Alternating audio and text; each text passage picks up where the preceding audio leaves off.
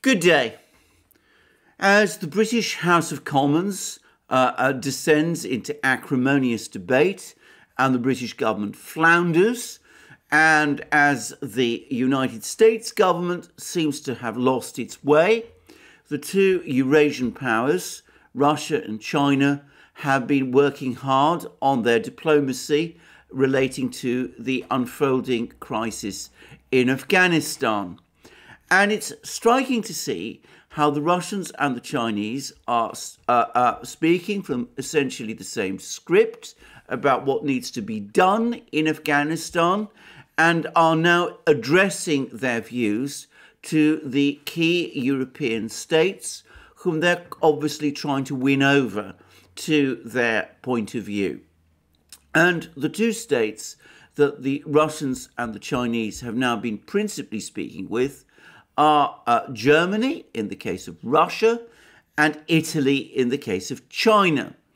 And the discussions have been taking place at a high level, with President Putin of Russia himself speaking for the first time about the developments in Afghanistan over the course of talks with Angela Merkel, the outgoing Chancellor of Germany, in Moscow, and with the Chinese Foreign Minister Wang having a fascinating and very interesting discussion with the Italian Foreign Minister, which was, I must say, in marked contrast in style and content to the clearly confrontational and angry discussion that Wang had on the previous day with Foreign Minister Dominic Raab of Great Britain.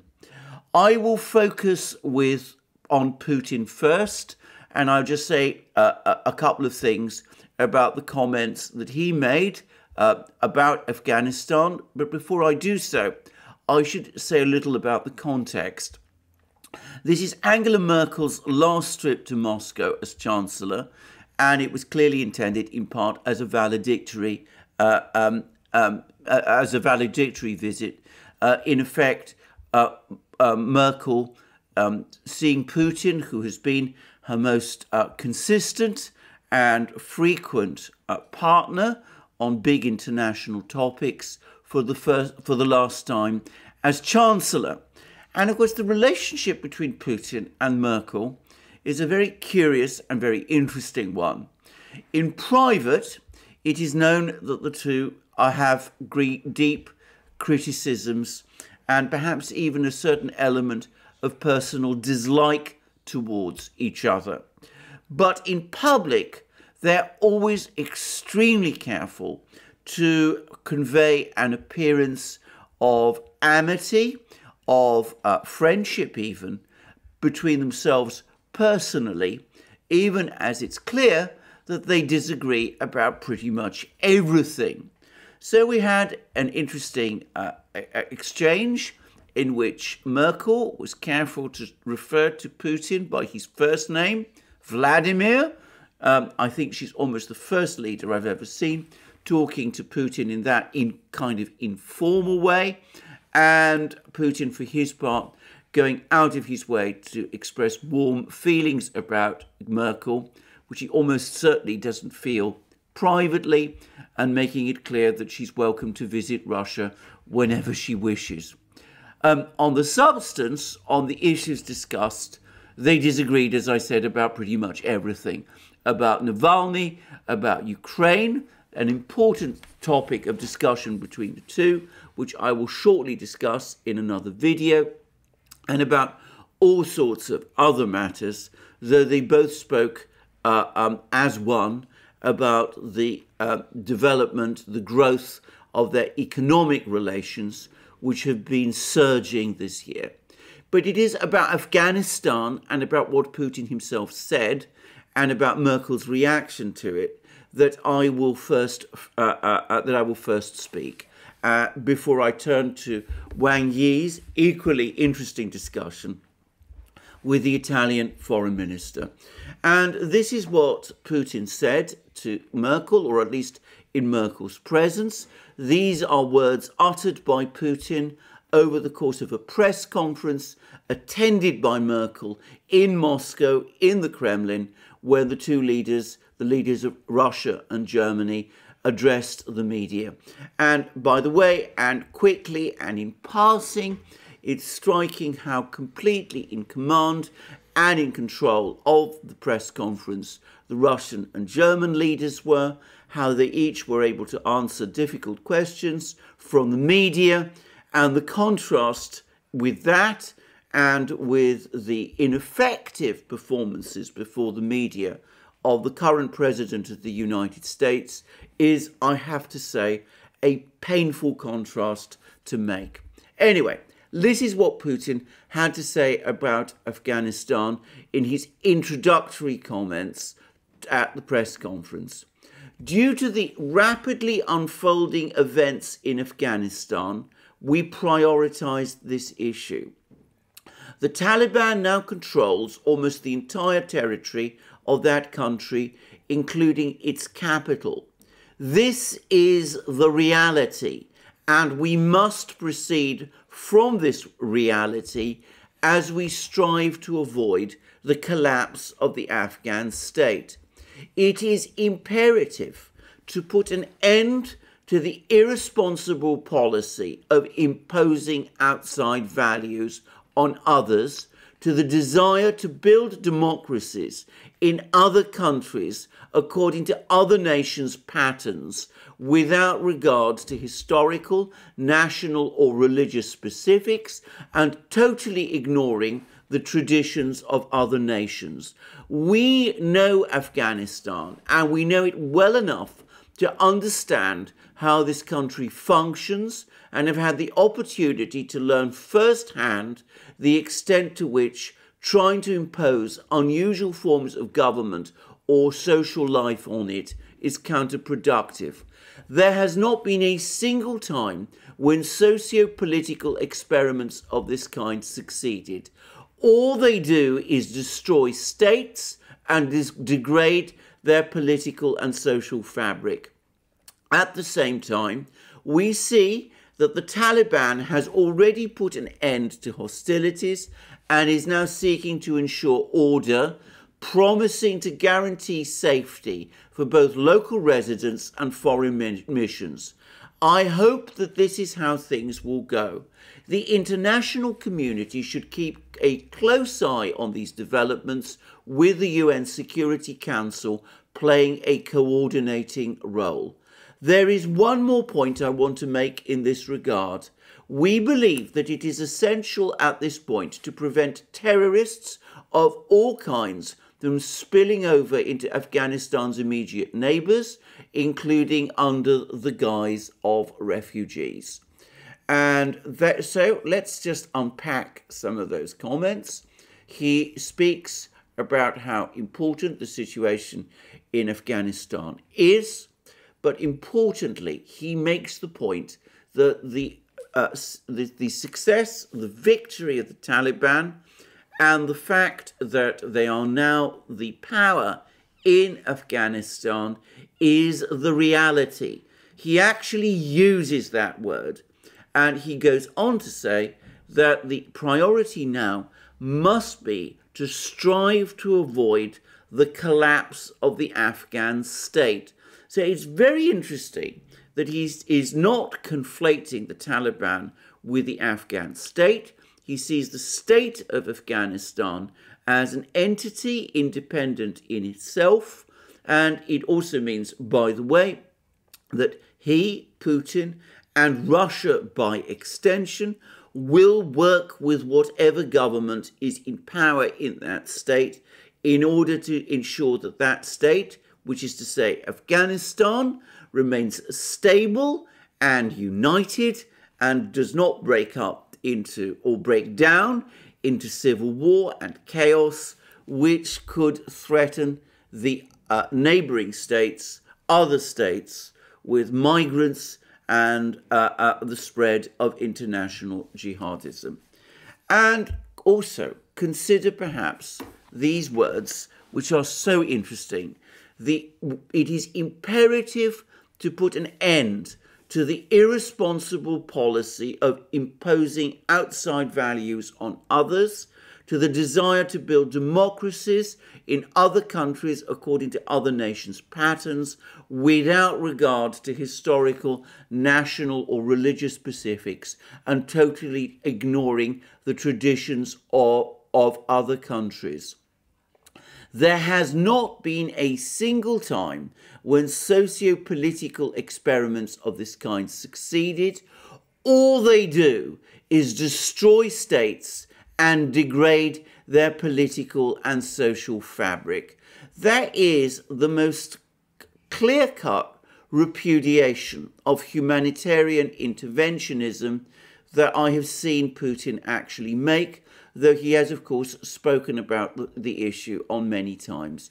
He has repeatedly made clear that Russia is not in the business of international humanitarianism, and that he considers that that entire approach to foreign policy is not only completely counterproductive, but that it destroys and undermines states and creates chaos within them.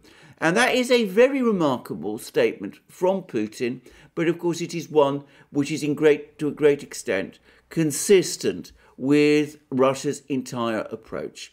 And then he goes on to discuss the importance of stability in Afghanistan.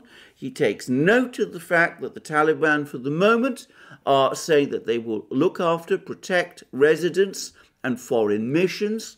And he gives the clearest indication that he expects or rather that he hopes that the Taliban, who are now the real power in Afghanistan, can be worked with, that they can a constructive dialogue can be established with them to achieve peace in that country, by contrast with the humanitarian interventionist policies which ended in such clear-cut disaster. And then over the course of the press conference, in reply to a question, Putin returned to the whole topic of humanitarian interventionism and Afghanistan all over again. And this is what he said. Regarding the operation in Afghanistan, it can hardly be described as a success. Quite the contrary, but concentrating on it for too long, emphasizing this failure, does not serve our interests. We were interested in having stability in this country, but the situation is what it is. I think that many politicians in the West are beginning to realize what I just said in my opening remarks. You cannot impose political standards or behavior on other countries and peoples whilst ignoring their special nature, which includes the ethnic and religious structure and historical traditions. I think that eventually they will understand this, and this understanding will become the guiding principle in their Realpolitik. By the way, that is the first time, to my knowledge, that Putin has used the word Realpolitik in an actual public address. Realpolitik is, of course, a German word, and it is one that Germans are extremely familiar with, but Putin has adopted it overtly for the first time as characterizing his diplomacy and Russia's diplomacy going forward. In other words, you deal with the people who are actually in charge and who have actual power in a country, and you don't interfere with that country or try to rearrange its internal arrangements in order to suit your ideas and beliefs as to what is good for them. That course only ends in failure, and no good ever comes of it. And it's interesting that having made those comments, he then goes to broaden the whole discussion and makes clear that it's not just Afghanistan that he's talking about, it is humanitarian interventionism in general, and he now brings up the topic of the Arab Spring. We saw what happened during the Arab Spring, now Afghanistan. However, it is important for our partners to make this rule universal and treat their partners with respect and be patient, whether they like something or not. They should still give these people the right to determine their future, no matter how long it may take them to bring democracy to their countries, and regardless if they like what is happening in these countries or not. They must build neighbourly relations with and respect each other's interests in the international arena. I think that this is the lesson we should learn from Afghanistan. We should team up with our partners, the United States and other European countries. We, that is Russia, must do whatever it takes to join our efforts today in order to support the Afghan people with the aim of normalizing the situation in that country and establishing neighbourly relations with it. So, Putin's point is, humanitarian interventionism doesn't work. He hinted at the fact that the Soviet Union once tried its own form of humanitarian interventionism in Afghanistan, and the results were bad, both for the Afghans and for the Soviet Union, and that humanitarian interventionism, as it has been practiced by the West, has been a disaster wherever it has been tried. Strange socio-political experiments, as he put it, always fail. They always provoke a backlash. They end up destroying countries rather than building up countries. And the priority now must be to rescue the Afghan state by working constructively with those who are in power there, that namely the Taliban, in order to ensure that Afghanistan becomes peaceful and stable. And that is what Merkel said in front of Merkel, and what he will have also said to Merkel in private. And perhaps it's interesting to see now what Merkel actually said about the situation in Afghanistan. First of all, Merkel inevitably and loyally, to some extent, did go out of her way to defend previous US foreign policy. But she did so in a most interesting way. She says the following: with regards to Afghanistan, I would like to remind everyone about the starting point, the 9/11 attacks 20 years ago in 2001. Back then, terrorist attacks on the United States were masterminded from Afghanistan. That's controversial, by the way, but I'm not going to focus on it.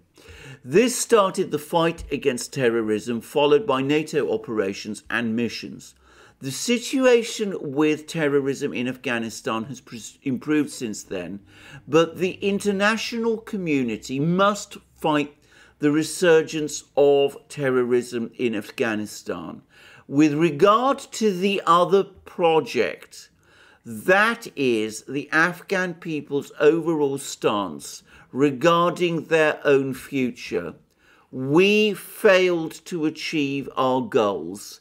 I am openly admitting this. Then she does go on to say that there was some progress achieved and there were millions of happy girls who were allowed to go to school and women were empowered. But then she went on to say, many people find the current situation upsetting. However, it should be noted that the Taliban received more support than we would like. We will now need to talk with them and try to save the lives of the people who are now in harm's way so they can leave the country and we can continue to work for the benefit of Afghanistan. So Merkel heard all that Putin had to say. She admitted the failure of the humanitarian interventionist project in Afghanistan. She was careful to tie the start of that project to the events of 9/11. But then she appeared to accept that, in fact, the only way forward now is to talk to the Taliban, who are the real power, in order first to save the lives of people in Afghanistan who are now in harm's way, and so that they can leave the country, but also in order to work for the benefit of Afghanistan in the future. And she accepted, however grudgingly, that the Taliban clearly does have a degree of support within Afghanistan greater than the Western powers realized. So this is not an wholehearted and full acceptance of Putin's Realpolitik, but it is a significant step in that direction. Now, it's important to say that Merkel will not be Chancellor of Germany for very long, and it's also important to say that what Merkel says to Putin is not always the same as what Merkel says when she's in the United States or in Britain or in other countries. At that point, she is very often willing to sing a completely different tune. However, the latest polling data from Germany rather suggests that it is the parties that are perhaps more Realpolitik minded, the Social Democrats, the CDU, CSU, which are more likely to form the dominant parties in the future German government. So it could be that these comments of Merkel's, which, as I said, take a big step towards accepting Putin's Realpolitik, might be acceptable, or perhaps what may be starting to come in Germany itself. We will see. But at least Putin made the case for Realpolitik to Merkel and by extension to the Germans. And at the moment, the Germans, or at least Merkel, do seem to be somewhat receptive to it. Anyway, that's the Germans. As we will see, the Italians embrace this kind of Realpolitik with a lot more enthusiasm. This despite the fact that Italy at the moment is led by the technocratic government of Mario Draghi, who is, as we know, an enthusiastic supporter of the European project, having previously been the governor of the European Central Bank. And we have seen how the Italians are much more willing to embrace Realpolitik positions from the readout, a very detailed readout that the Chinese Foreign Ministry has provided of a conversation which took place yesterday between Chinese Foreign Minister Wang and Italian Foreign Minister Luigi Di Maio. Now, this is the readout of this conversation, which has been published by the Chinese Foreign Ministry, and I will read the sections of it which deal with Afghanistan in full. And they read as follows. On August 20th, 2021, State Councillor and Foreign Minister Wang had a phone conversation with Italian Foreign Minister Luigi Di Maio at the latter's request. The two sides mainly exchanged views on the situation in Afghanistan. Wang said that a new page had been turned in Afghan history and a just historical conclusion will eventually be reached about what happened in the past. But one thing is clear. It does not work to impose certain values on other peoples and civilizations. It has never worked, nor will it ever work. Those are almost exactly the same sort of words as were used by Putin when he spoke to Merkel. And of course, they are the same words, almost exactly the same words, as Wang Yi himself used when he spoke to Dominic Raab, the foreign minister, the British foreign minister, on the previous day. We see that the Russians and the Chinese both categorically reject humanitarian interventionism. They both say that attempts to impose ideas and systems on other peoples from outside never work and never will.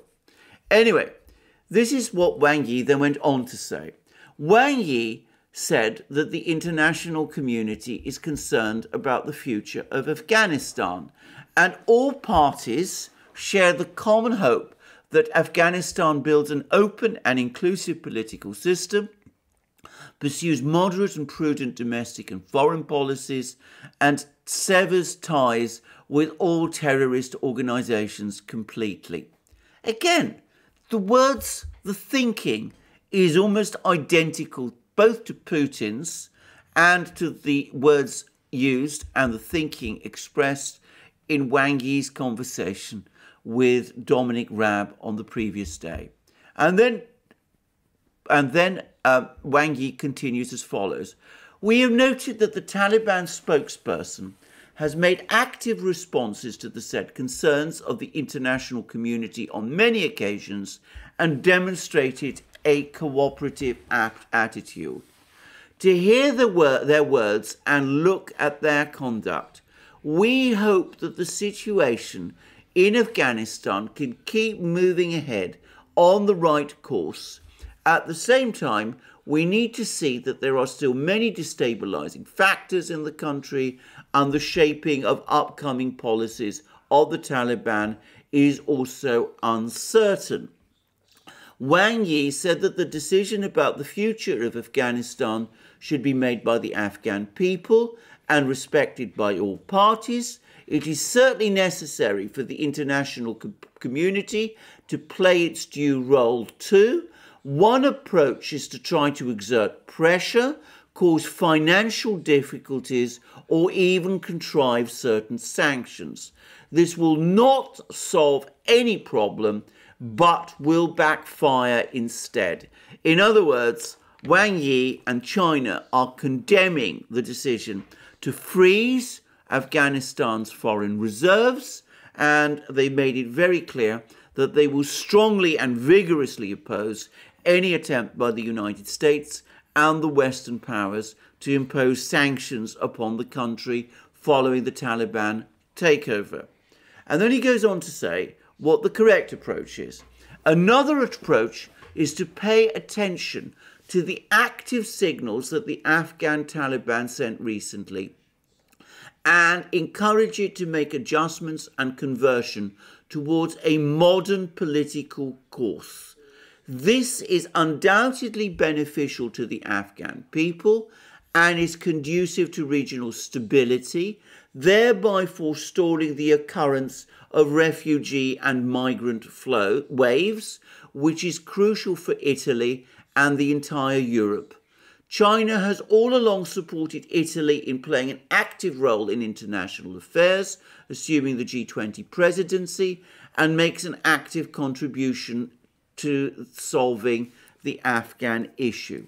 Again, notice the parallels between what Wang Yi is telling Di Maio of Italy with what Putin said to Merkel of Germany.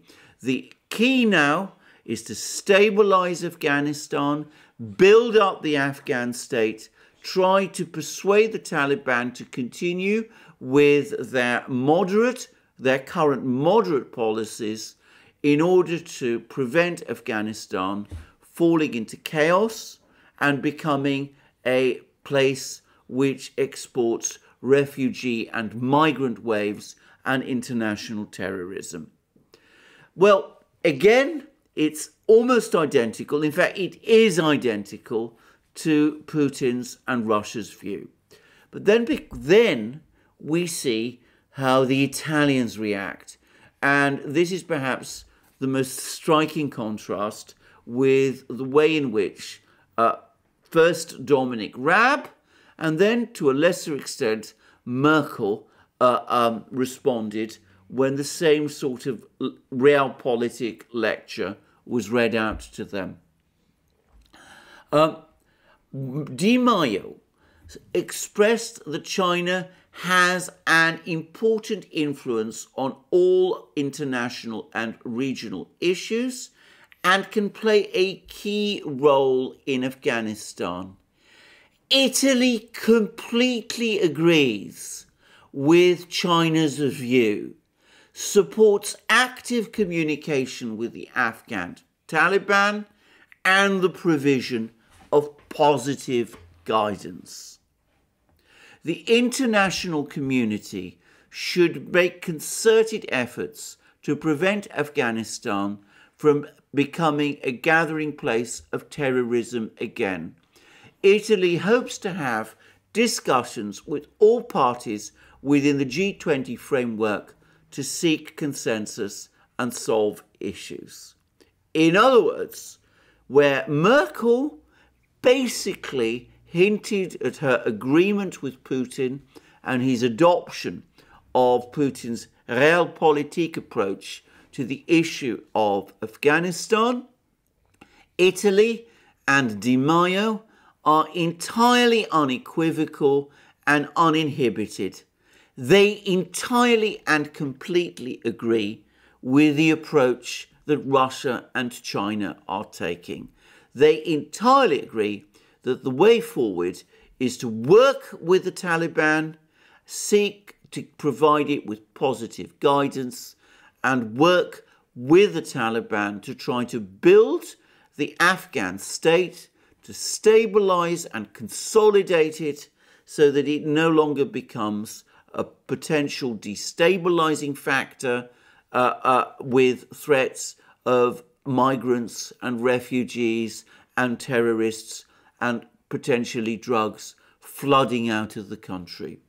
And note again, something which Putin did not say to Merkel, but which Wang did say to Di Maio, and which Di Maio also embraced, which is that the Russians and the Chinese and Italy also want to use the G20 structures to set up some kind of international cooperation to assist in the stabilization of Afghanistan. Now, I'm going to make one immediate observation. When I discussed in my previous video the equally interesting discussion between Wang Yi and Dominic Raab of Britain, it was striking that the Chinese readout did not mention what Dominic Raab's response was to the lecture that Wang Yi read out to him. That can only imply that either Dominic Raab didn't understand what Wang Yi was talking about or disagreed with it. By contrast, we learned from the Chinese readout that when Wang Yi expressed the same views to Di Maio of Italy and did so, and the tone of the readout is softer, so clearly these comments of Wang Yi were expressed in rather more measured and perhaps even friendly language. On this occasion, the Italians, we are told from the readout, totally agreed, completely agreed with China's views and support active communication with the Afghan Taliban in order to stabilize and build up the country. Italy, in other words, is taking a different approach from Britain and presumably also the United States.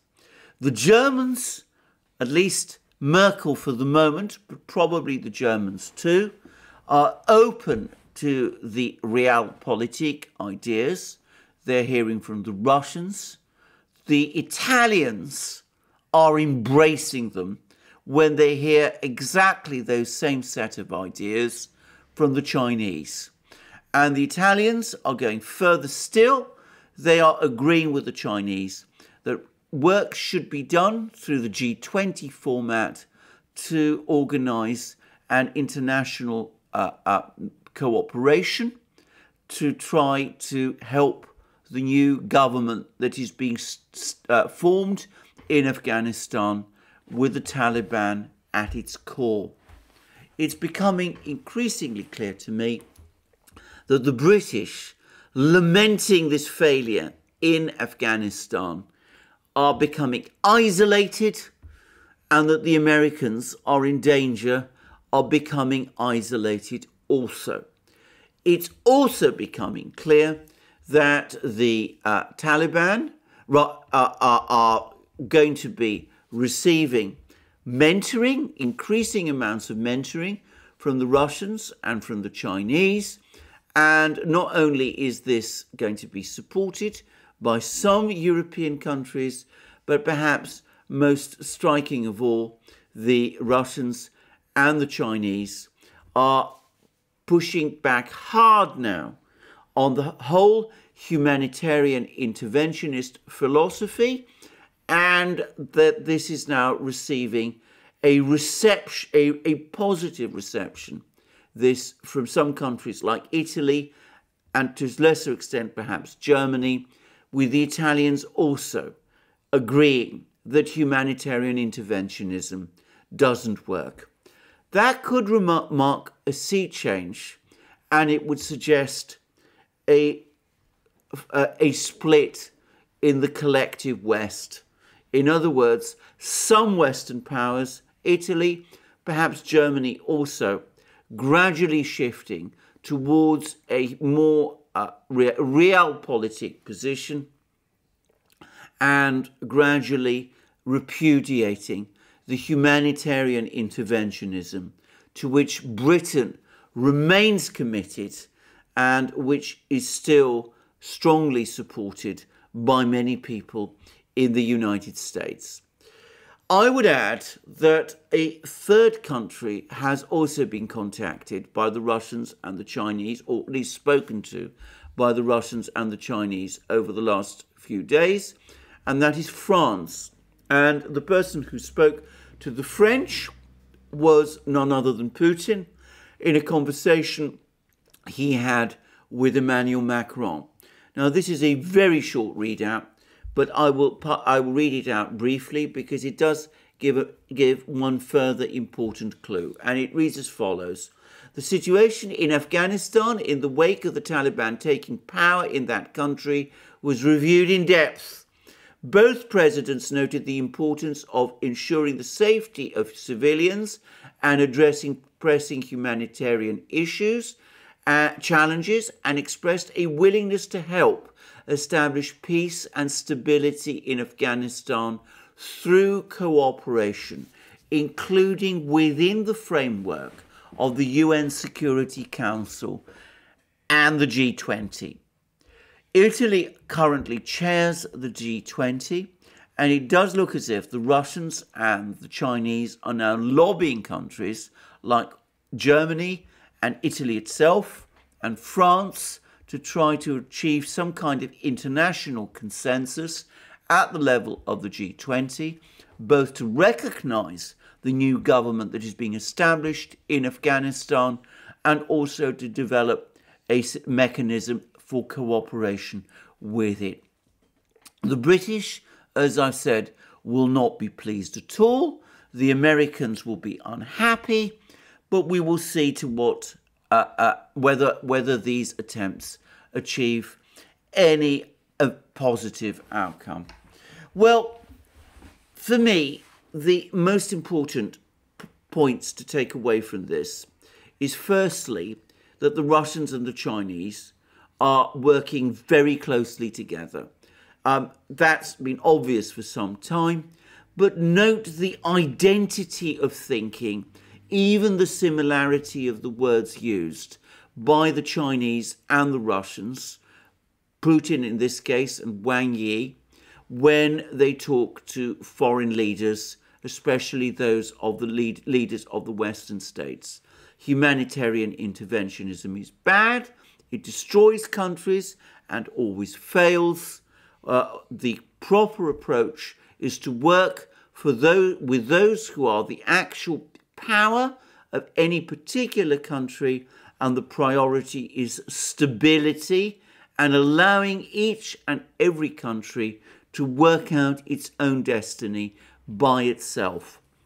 It's also, it seems to me, clear that the Russians and the Chinese are working together on a joint initiative to use the G20 as the international body that will recognize the new government in Afghanistan and which will coordinate economic and political help to that country, providing, by the way, a cover for China and Russia to integrate Afghanistan into the international institutions, the Eurasian institutions first and foremost, and perhaps eventually to bring it into the Shanghai Cooperation Organization.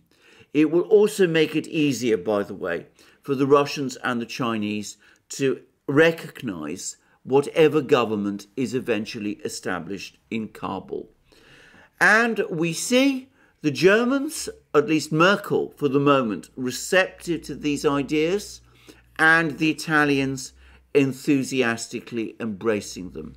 The British, for the moment, look out in the cold, look like they're being left out in the cold, whilst the Americans are all over the place. Well, we will see. But it is again striking to see how the Russians and the Chinese work together now to execute what is clearly becoming a common plan. Well, we have a saying in Greece that in the kingdom of the blind, the one-eyed man is king. In this particular issue, the Chinese and the Russians have a plan, which is more than anyone else does. We will see whether it succeeds or fails. But in the absence of any alternative, it is clearly the plan which is starting to gain traction. The Italians are coming on board, the Germans might do so, and the West is becoming divided, something which the Chinese and the Russians would want to see anyway.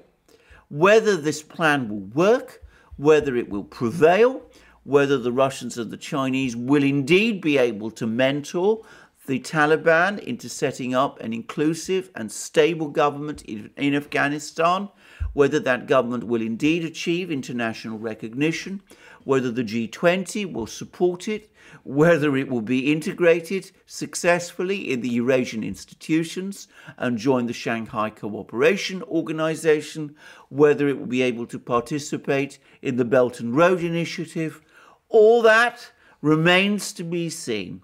But at least it is a plan, and a realistic one, based, as Putin put it, on Realpolitik, and perhaps, just perhaps, it will create a pathway to peace for that tormented country.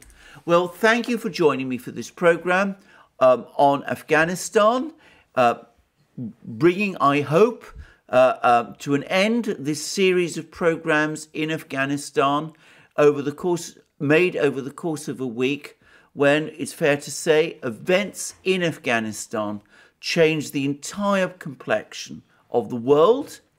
But who knows, maybe with events in Afghanistan still very much in flux, we'll have to return to that issue again shortly. We will see. Anyway, regardless, I look forward to you joining me again in future programs on this channel and on our main channel, the Duran, where I do programs with my colleague and friend, Alex Christoforou. Please also look up Alex's channel. You'll find links under this video. And please go to our other platforms, BitChute, Library, ODYSEE, the new free speech platform, SuperU, and of course Locals and Rumble, which I understand are now joining forces, and where on Locals we have a thriving community, and where I'm now finally, I hope, able to start my own projects, which I've been working on for some time, and which you should certainly look out for. And please also, if you want to support our hardworking channel, please do so via PayPal, Patreon and Subscribestar, and by coming to our shop, buying the amazing things you will find there. We've got a whole magnificent new range of hats, as you will see, and of course we've got magic mugs. This one, by the way, has the emblem of Russia, and is very similar to the kind of mug that Putin and Merkel will be drinking from in the Kremlin, though I suspect not as good. So our shop with its magic mugs, its hats, its hoodies, its t-shirts, its sweatshirts, and all the rest. And also, please remember to check your subscription to this channel and to tick the like button to this video if you've liked this video. And thank you for joining me again today, and I look forward to you joining me again soon, and have a wonderful day until then.